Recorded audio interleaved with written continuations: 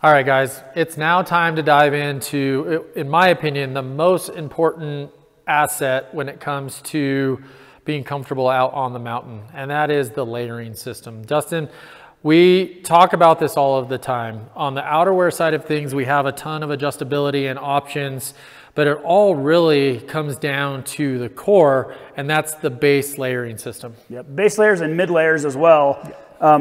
We go into some we can go into some pretty risky situations where it's like, you know, you're 40 miles from the truck, 50 miles from the truck, and if you're not prepared, it can be a really, really bad day, right? And we talk about no bad days. So being prepared with that layering system is the key.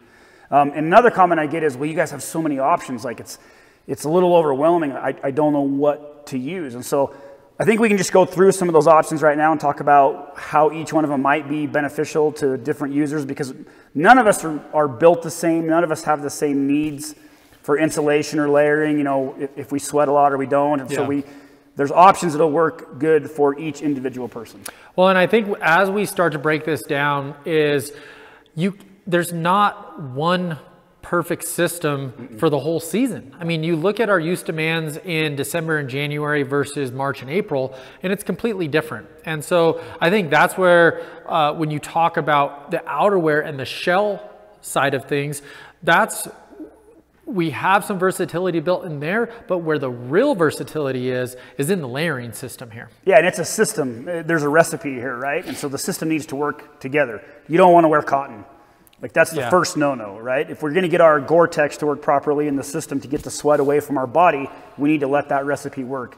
And so... And let me stop you there. That is when my first year riding Klim, that was the thing that blew me away. Was I thought I was dry in the gear I was riding until I rode in Klim stuff. And that is what Gore-Tex does. Gore-Tex doesn't let water in, but it lets water and or sweat escape. And the only way that can work is when you have the right materials that are close to skin. Yes. And that's again, like, and everyone who's watching this video can relate to this, is that you're having a beautiful POW day, except it turns into a stuck fest. And you are literally boiling and sweating all over the place. And then you got a 20-mile ride back home, right? That's gonna be cold and it's gonna be dark.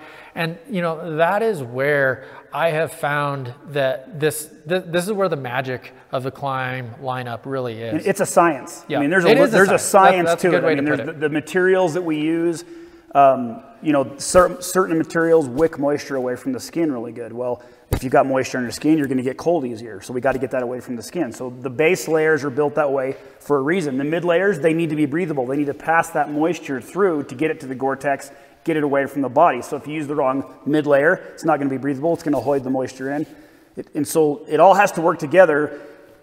And another thing too is it's kind of specific to the power sports industry. A lot of us feel like, oh, well, I've got some layering and some fleece and yada, yada, or whatever. And that's cool.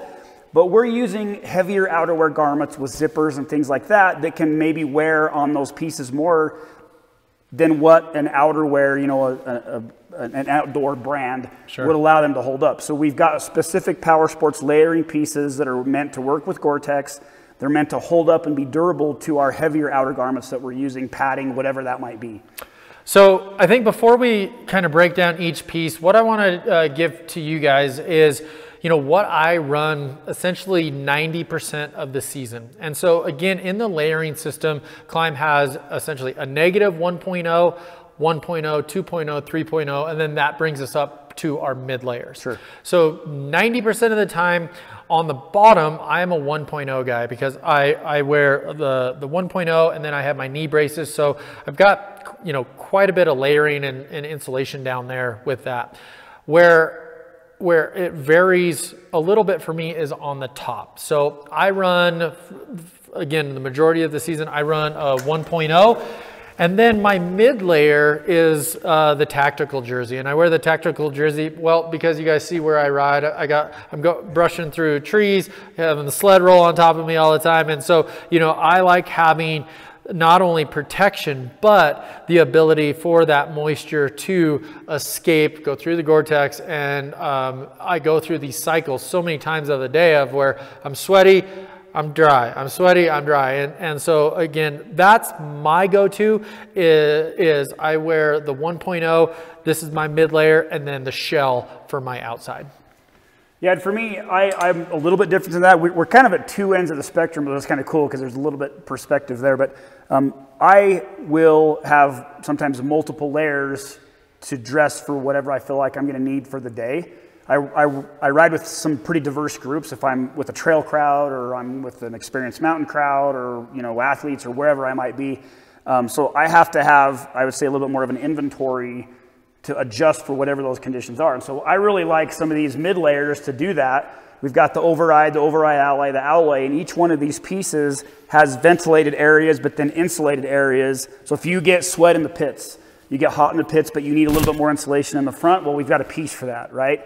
Or in the back, or maybe you're old school and you want fleece. You like that old kind of comfy blanket feel, right? Well, then we've got the fleece that works really for that. Or maybe you have a tendency to run warm, but then you're also cold. Well, we have the negative 1.0, which I know you like to wear. I love in the summer. I love the negative 1.0. It's something that I use in the summer on dirt bikes, like exclusively, but also in the springtime, I will use the negative 1.0 because I still want my mid layer, but it's too hot, right? So having that negative 1.0 really helps kind of regulate the heat there. And again, there's science to that. The negative 1.0 will, if it has air exposure to it, it actually cools you. It's a cooling fabric. But then if you shut all your vents, it acts like a warming layer. So it's a really versatile piece.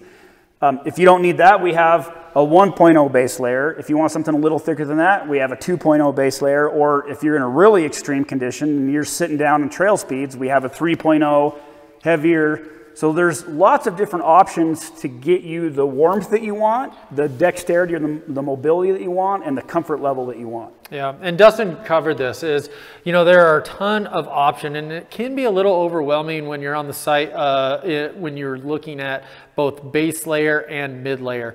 But in all reality, really all of the systems work in conjunction. And what we find ourselves doing a lot is we wear, from a casual standpoint, we end up wearing these mid layers a bunch because they're doing all those same things. Yeah. They're keeping us warm, but like, so for example, you know, when I'm out loading the trailer and running around, I got to run back and get sleds and doing all this stuff. You know, this, a layer like this is really nice. It keeps the warmth in, but yet still very light and easy and packable. Use it as your emergency piece on the back of the sled. Yeah, that's actually, that piece is called the Maverick. Maverick, thank you. The Maverick is the exact coat that I carry as my emergency layer system. I pack it down and it goes in my Avi bag. So, so guys, again, to recap, you know, this is one of the key categories that you cannot overlook. This is what will make your day more enjoyable. And what's nice about it is there's a ton of options. And so you have your staple piece of your outerwear, but more importantly, you need the wick away ability and to have the warmth and the comfort with the base layer. And to add to that, if this is one of those pieces, it takes a little bit of time to do your homework, but don't be afraid to call Klim and ask questions. I mean, there's lots of resources. We can run things down from you. Chris's staff can run, you know, there's people that can help you understand what's best for you. So don't be afraid to take some time and ask the questions because it'll be worth it to get the right piece for you. Yeah, and that's a good point. And, you know, it's something, the whole reason that we're doing these videos and these series is to get you guys a little bit more product knowledge to help make the right decision. But in the end, there's still a ton of choices. So use those resources, use us, use Klim. We've written it in it all and we know what works best for us. And that's the cool thing is, again, with our customer base, both ours and yours, you know, we see it all and we can help steer you in the right direction.